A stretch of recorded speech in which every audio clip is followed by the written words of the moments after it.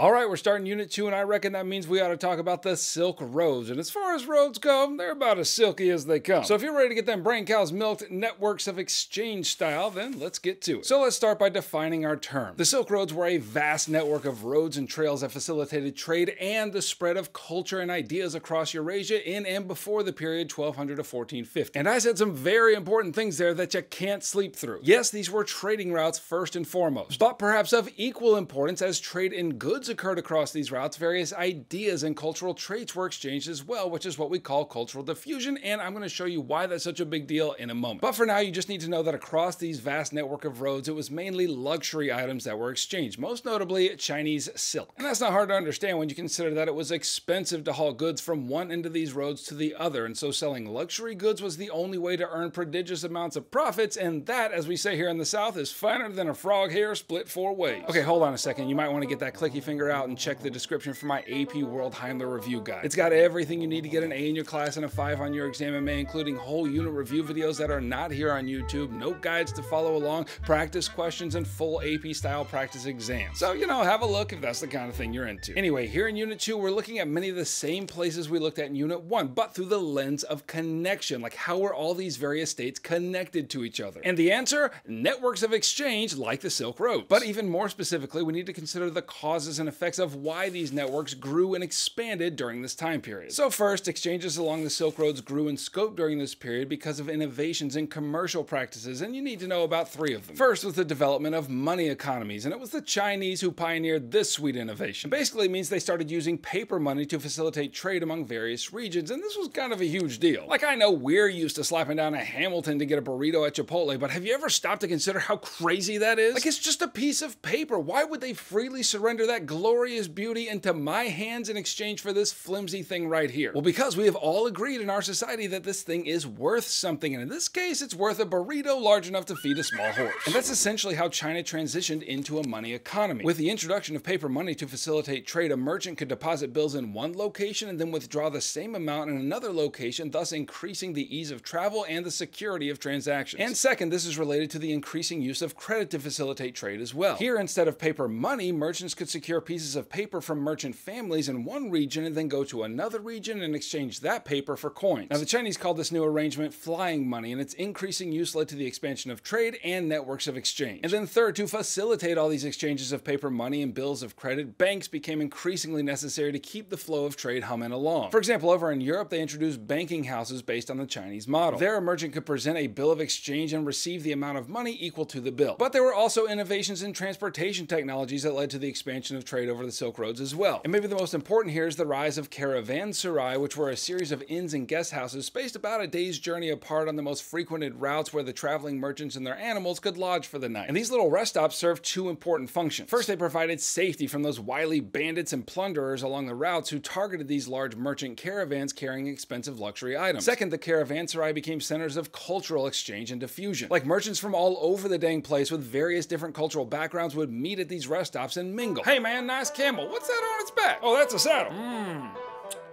I gotta get me one of those. Which leads me to the second innovation in transportation, namely saddles. Instead of chafing their legs raw on the bare back of a sweaty camel, saddles were introduced to make riding easier over long distances. And then if you had more than one camel, you could sling a frame and mattress saddle across its back and load it up with way more goods to sell than you otherwise could. Okay, so all those commercial and transportation innovations meant that it was easier for merchants to pay for goods and get paid for goods and travel long distances safer and more comfortably. And one of the most significant effects of that increase in trade was the rise of powerful trading cities along the Silk Roads. And it was precisely because these cities were strategically located along these routes that they grew in power and wealth. I mean, a merchant wasn't just going to travel from one end of the Silk Roads to the other without stopping. Like, there were long stretches of these roads that had very little water and were hotter than a jalapeno's armpit. So these cities along the way provided places to stop and resupply. And I'm kind of in the mood to introduce you to 2 of these cities. First is Kashgar on the eastern edge of China right here. It was located at the convergence of 2 major routes of the Silk Roads, which before and after passed through exceedingly hot and dry dry terrain, which is to say the hottest part of the jalapeno's armpit. But Kashgar was built around a river, which made the lush valley suitable for agriculture, and that meant that traveling merchants could stop there for water and food. Anyway, with the increasing demand for inter-regional trade, Kashgar became a destination in itself, hosting highly profitable markets and eventually becoming a thriving center for Islamic scholarship. Alright, the second city to know is Samarkand here in Central Asia, and most of what you should know about it is a repeat from Kashgar. It was strategically located at the convergence of important trade routes on the Silk Roads, and as merchants from all over the world arrived there, profound cultural exchange occurred. Like, archaeologists have found relics from many different religions there, like Christianity and Zoroastrianism and Buddhism and Islam, etc. And then the second effect of this growth of exchange networks is the increased demand for luxury goods in all places along the Silk Roads. And chief among those luxury goods were Chinese silk and porcelain. And if you know anything about economics, you'll know that as buyers demand more goods, that means sellers are going to get busy supplying more, or, making more goods. And that is exactly what happened. As demand grew for these luxury items, Chinese, Indian, and Persian artisans increased their production of these goods. And that shift to producing more and more luxury items for sale in distant markets had significant effects on the population. For example, as peasants in China's Yangtze River Valley spent more time producing silk textiles for trade, they began significantly to scale back on food production. But regardless, reorienting the economy like this created the conditions in China for what's known as proto-industrialization. And all that means is that they began producing more goods than their own population could consume, and all those extra goods were sent off with merchants destined for distant lands. And with all that money coming back into the Chinese economy, they went right ahead and reinvested it into their growing iron and steel industries. And finally, the third effect of the expansion of the Silk Roads is all about cultural diffusion. So remember, not only did merchants carry goods, they also carried and exchanged their culture. Islamic merchants spread Islam, and Buddhist merchants spread Buddhism, etc. When merchants met at the caravanserai, they were exposed to new innovations like saddles. Additionally, and we'll talk more about this in the next video, growth in the Silk Roads facilitated the spread of people's nasty germs, the most notorious of which was the bubonic plague. Okay, click here to review other topics you need to know for Unit 2. And if you're feeling finer than a frog hair split 4 ways, then click here to grab my AP World Heimler Review Guide, which has everything you need to get an A in your class and a 5 on your exam in May. And I'll catch you on the flip-flop.